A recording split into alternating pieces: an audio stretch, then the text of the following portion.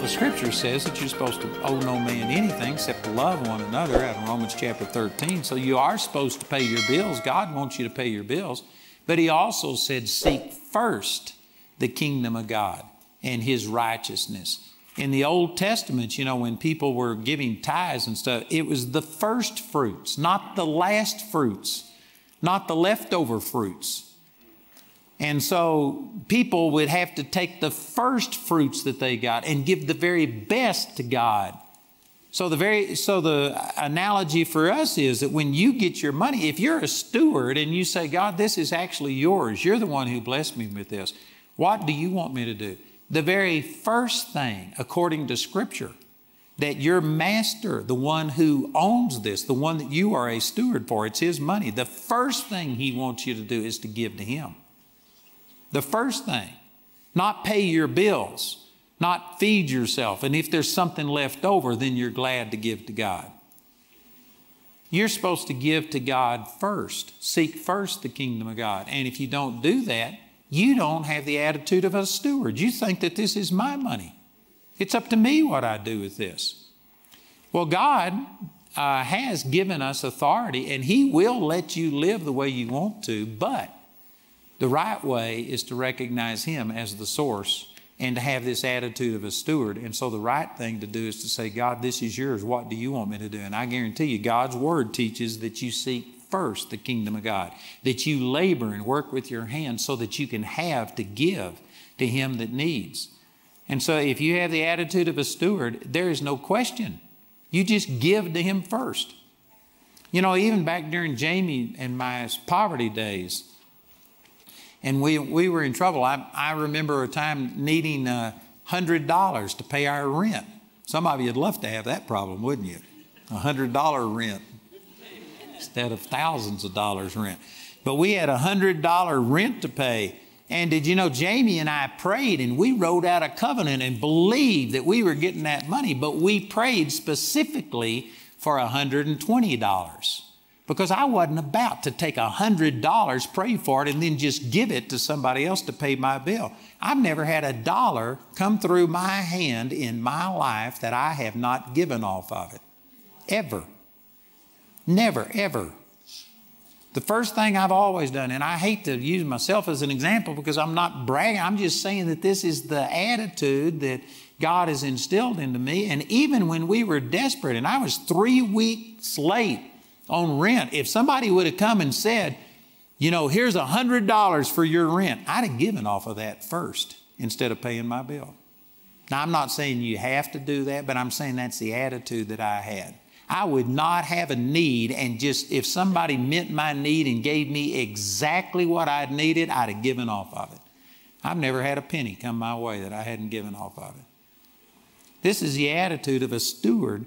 And if it's God's money, He told you to seek first. And He didn't say except if you're in an emergency, unless it's a critical situation. You just get this attitude to where, God, you are the boss and I'm going to do what you said. And you said that take everything that ever comes into my hand and I'm going to give off of it.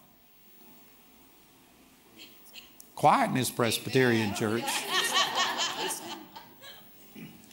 I know that this is not the attitude that most people have. Most people, when you're behind, you are thinking, I've got $1,000 and you're praying for $1,000 to pay your bill. But man, if you are a godly person, you ought to pray for at least $1,100 so that you could give a tithe off of that and not just pay your bill. But you constantly need to be thinking about that, man, you need to honor God with your substance. This is what Proverbs chapter 3 is talking about. Honor the Lord with your substance and with the first fruits of your increase. So shall your barns be filled with plenty, and your presses shall burst out with new wine. If you will honor God, and by extension, you could say that if you aren't giving off of everything you get, you aren't honoring God. It's true. You're leaning under your own understanding. You're putting your wisdom ahead of God's.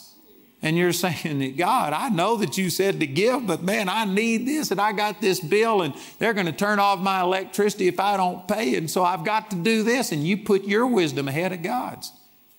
I'm telling you, when you get this attitude that, God, I don't care what the situation is, I will give off of anything that I get. I'm going to put first the kingdom of God. You'll find out that there will be enough money there to give. But when you get just a barely get by attitude and you're praying for just enough to meet the need and you aren't paying for any extra, that's where your faith, that's what your faith will produce. Amen. Amen.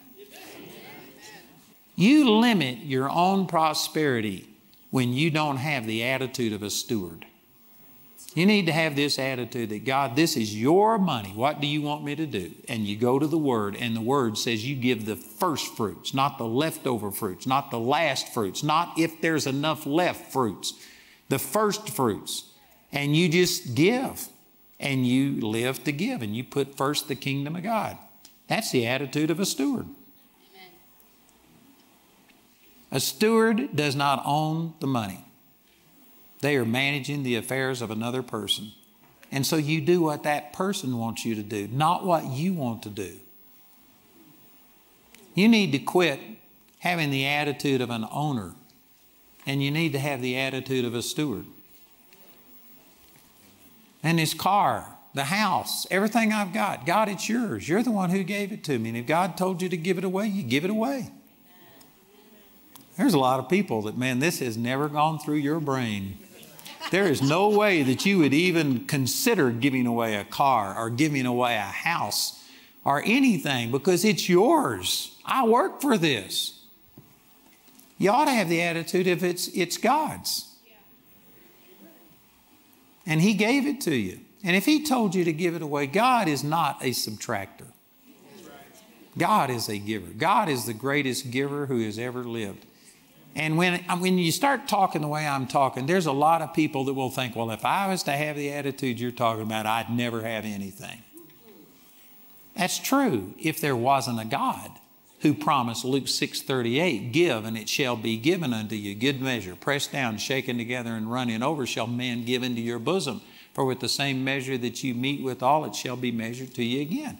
If God didn't promise that, then it's true that to take a portion of what you've got and give it away, you're moving away from abundance. You're moving away from plenty. If there wasn't a God who promised that when you put Him first, He's going to bless you.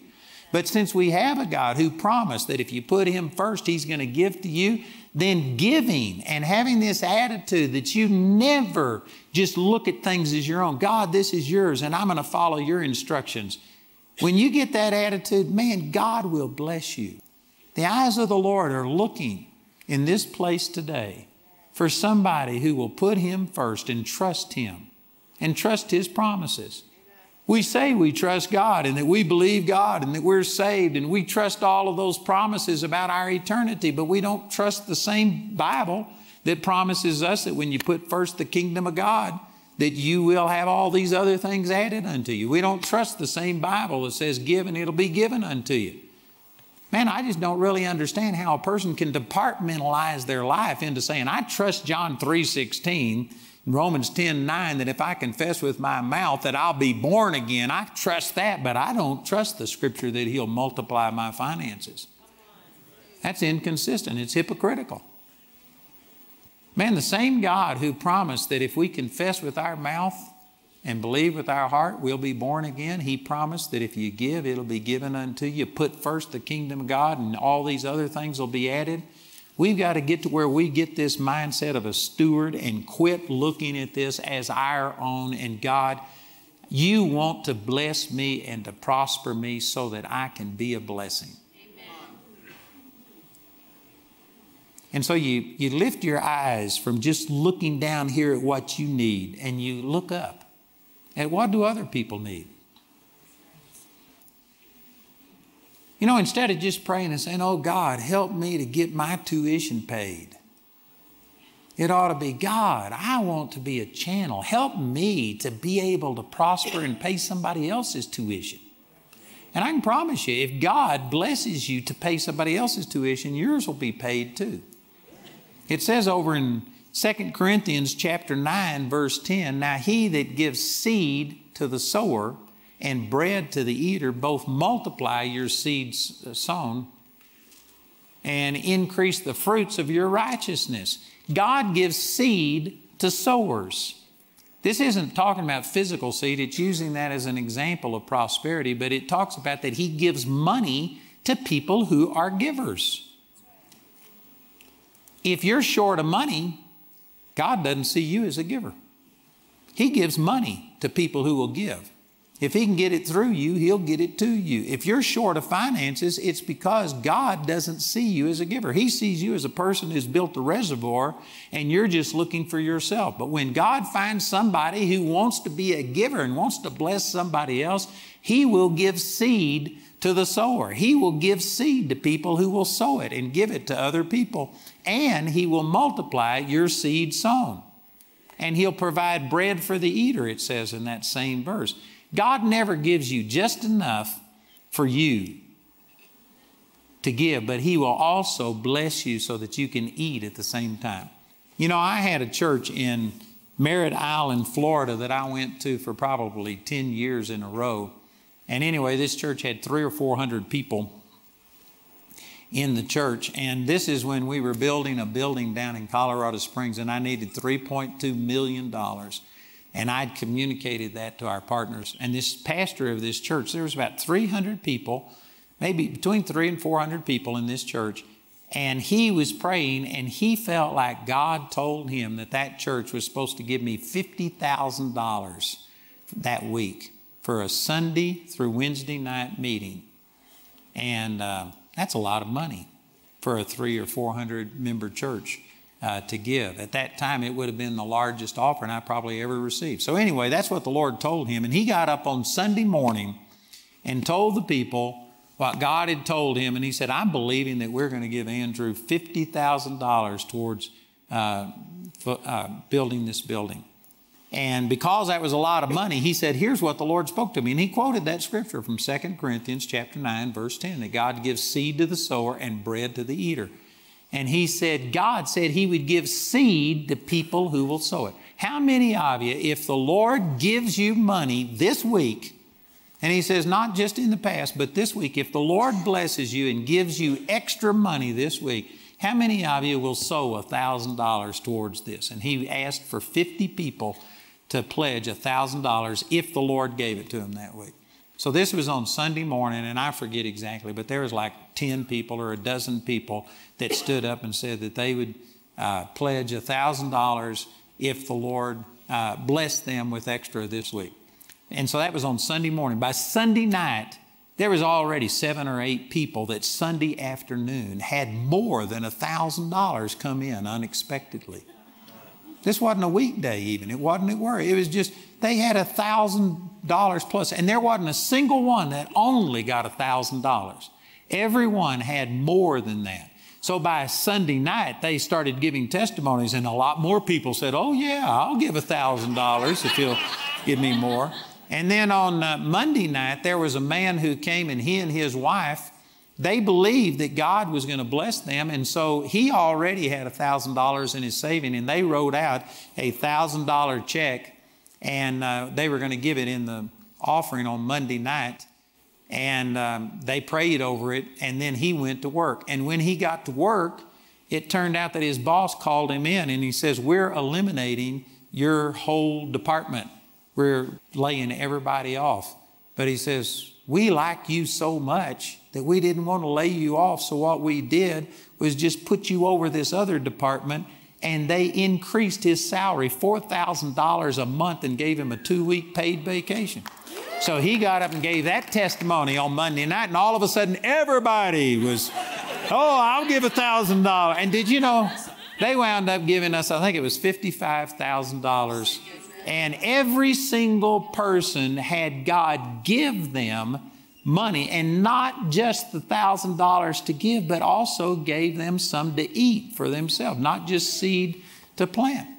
And that just illustrates the way that the kingdom works. If you really understood what I was talking about, instead of thinking, oh man, I got to start giving off of everything that happens, and I've got to put first fruits, and instead of looking at it in a negative way, if you understood how the kingdom worked, when God sees a person with this attitude, it starts a supernatural flow of prosperity towards you, not so that you can just use it for yourself. It's a heart attitude. There's nothing wrong with you having a nice house. There's nothing wrong with you having a fancy car. There's nothing wrong with any of those things. What's wrong is when the love of those things is what's driving you. You can get to where you love God and you love people and you love being a blessing more than you love yourself. And when you get that attitude, you just can't outgive God. You start giving and being a blessing, and I guarantee you the blessings of God are going to come upon you and overtake you. They will chase you down. I hesitate to use myself, but I know what happened to me better than I know what happened to anybody else.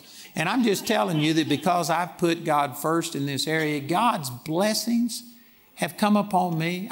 We've given away probably, 15 or 20 cars, some of them brand new. We go down and buy a brand new car and they finance it and I pay their payments. I just got through doing that just a few months ago with a guy for 6 years. I made his car payments and bought him a really nice car.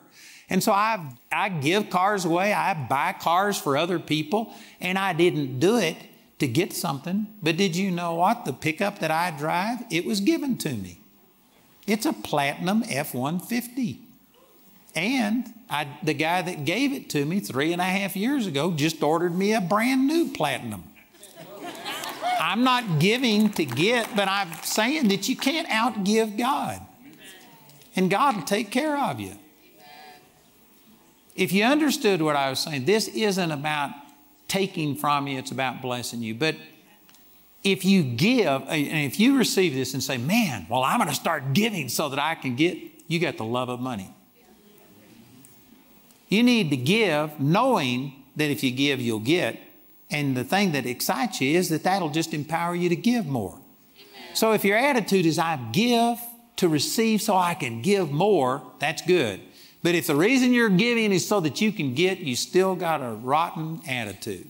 You're still just thinking about yourself. You need to get to where you put first the kingdom of God. You love other people more than you love yourself. Like Jesus said, it's more blessed to give than it is to receive. And I can testify to that. Man, I love giving. I love blessing other people. I would rather give than receive. But I've learned how to receive because I couldn't give if I don't receive. So receiving is a part of it. I'm not against it. My mother, she was raised with this mindset that you don't give, you don't want anything back and stuff. So anytime she would give money to the ministry or something like that, I'd say, I believe God's blessing you back 100-fold. And she says, oh, I didn't give to get. I don't want anything back and stuff. And it was partially good that she wasn't greedy, but also that limits your ability to give. So you need to learn how to receive. You need to believe that when you give, it's going to be given back unto you, but you don't give with a selfish motivation. It's not like you're buying the blessing of God. You can't buy God's blessing. It really just comes down to faith. Faith is what appropriates everything that God has provided for us. And prosperity is one of those things that He's provided. And faith appropriates it. And it's one thing to say, well, I believe in God, trust in God for my finances. Talk is cheap. You know what really releases the power is when you not only say it, but you do it. And when you give, it's not about, you aren't buying the blessing of God. You aren't somehow or another putting God in a position that He's got to give. Giving is about your faith. You say you're trusting God, prove it. If you really trust in God, He says when you give, it'll come back to you 100-fold in this life. Mark chapter 10, verse 30 and 31. 100 times in this life. If you believe it, then act on it. Faith without works is dead. Amen. So if you understood the things I'm talking about today, this will show you the true attitude of prosperity. It's not about you getting more, although that can come. And God will bless you. You can't outrun the blessings of God. But the real purpose of prosperity is you just are a steward. God, this is yours. You gave it to me. You gave me the strength, the health to be able to do it. What do you want me to do with it? He wants you to seek first the kingdom of God. He wants you to work so that you can have to give to him that needs. He wants you to be a blessing. He blesses you to be a blessing.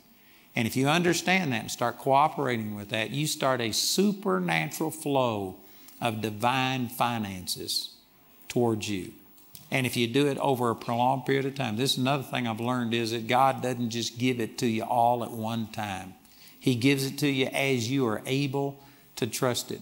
It goes on to say in 1 Timothy chapter 6 that people who seek after riches pierce themselves through with many foolish and hurtful lusts which drown men in perdition. If your goal is to get wealthy, you are opening yourself up to demonic attacks. But if your goal is to be a blessing, which means you have to be wealthy to be able to bless other people, well, then you avoid all of those things. So it really is a hard attitude.